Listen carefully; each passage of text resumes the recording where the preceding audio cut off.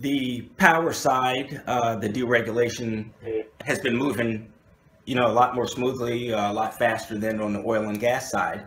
I think the perception from outside investors is that infrastructure, midstream, nat gas is where the action is. It's where you can get a strong off-taker in CFE.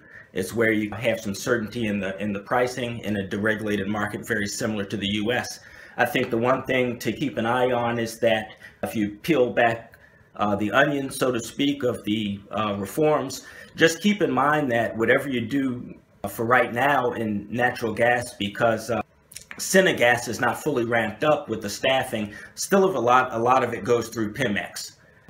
And so Pemex still has essentially a monopoly on the processing side. So anybody producing upstream that would want to sell gas, again, you'd have to process it, through Pemex, and Pemex, then it circles back to the price caps, the VPM formula. So I think there's some dynamic there in the pricing, which might make it interesting, to say the least, for outside competitors. One other thing to keep in mind is when you look at the opening up the allocation process, that you're going to have roughly the way some of the analysis we've done at Latam Energy Advisors, it's only going to be roughly 10 or 15% what we think will still be open as far as nat gas capacity, at least on the big Cistrand network.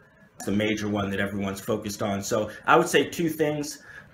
Keep in mind that you can get down there, you can get organized, ramped up, you can raise funds, but at the end of the day, you may not get allocated any capacity, even though it seems like it's an open market. Number two, anything you might want to sell after processing it or into the downstream, there's still going to be Pemex.